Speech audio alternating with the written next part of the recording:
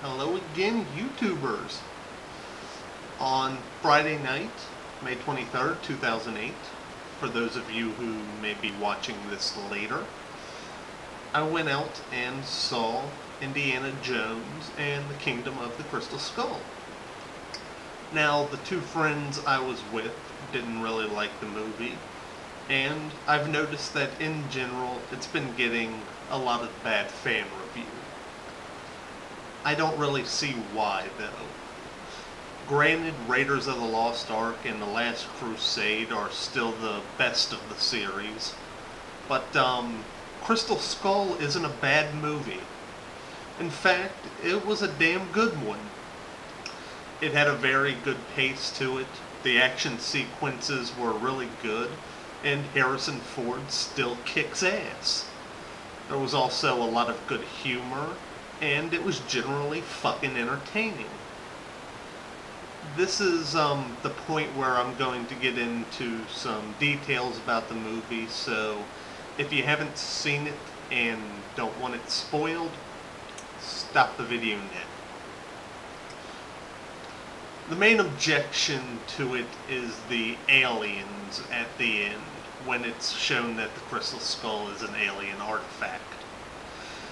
Anyone who knows the real-life stories of the Crystal Skulls would have already known that part, but even if you didn't, when a movie begins in 1957 at Area 51, be prepared for some fucking aliens.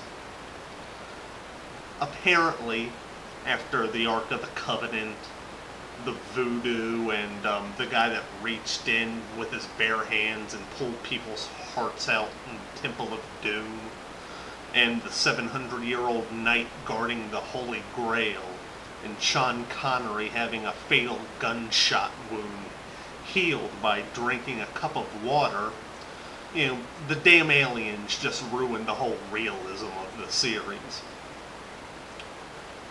I didn't get that at first. You know, voodoo priests, aliens, God, it's all the same shit. I didn't understand how disbelief could be suspended for God artifacts, but not for aliens. At which point, I realized that I already had the answer to my question there. Welcome to America, dingus. They're not suppressing belief. They actually believe that those things were plausible discoveries. I don't think it's just a coincidence that no one likes Temple of Doom either, which I think was also a decent enough movie. The only two that anyone likes are the ones where Indiana's finding relics that would confirm biblical stories. Now you can say in the comments section that I have shitty tastes in movies, that I'm an asshole, or that I'm gonna burn in hell. But what is it that makes God more believable than aliens?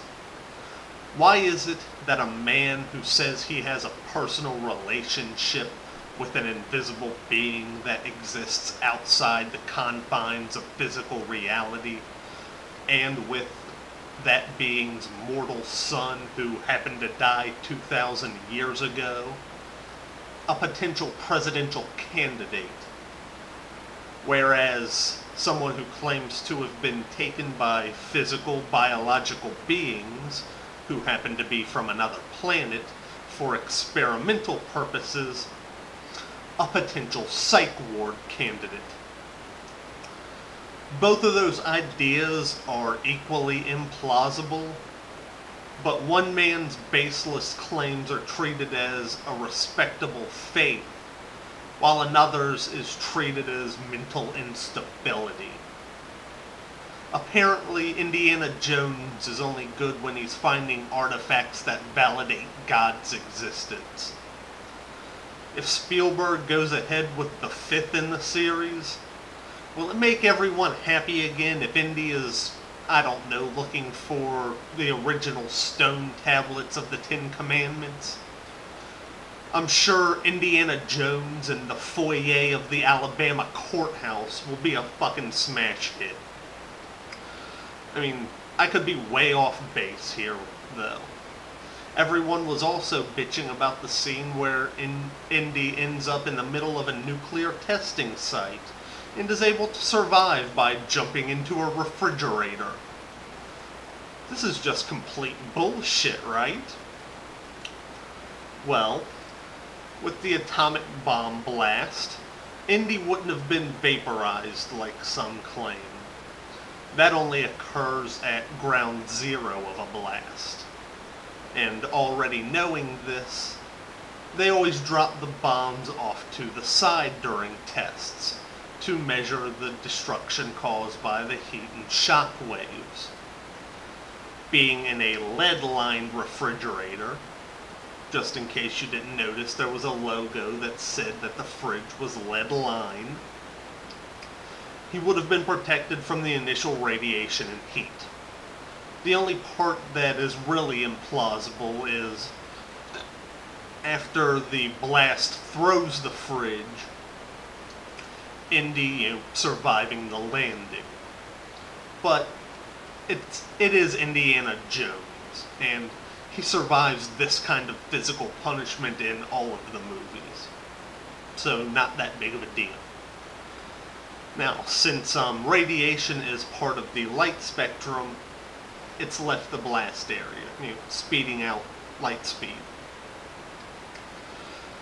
Now, the potential health hazards that come from this are the fallout, which is the irradiated debris from the blast, which fallout is carried by the wind. So if he lands upwind, fallout isn't going to be a problem. Also, there's the fact that the surroundings will also absorb radiation, and it's long-term exposure to this that causes radiation poisoning. Now, he's removed from the area relatively quickly, so this wouldn't be a problem either. I mean, really, all I know is that I watched a good movie that, after a 19-year gap, was able to keep the spirit of the previous movies alive. It was Harrison Ford on the search for a relic of supernatural origin, kicking ass and funny as hell. I mean, really, if you're a fan of the Indiana Jones franchise, there's no reason not to enjoy this movie. Peace out, everyone.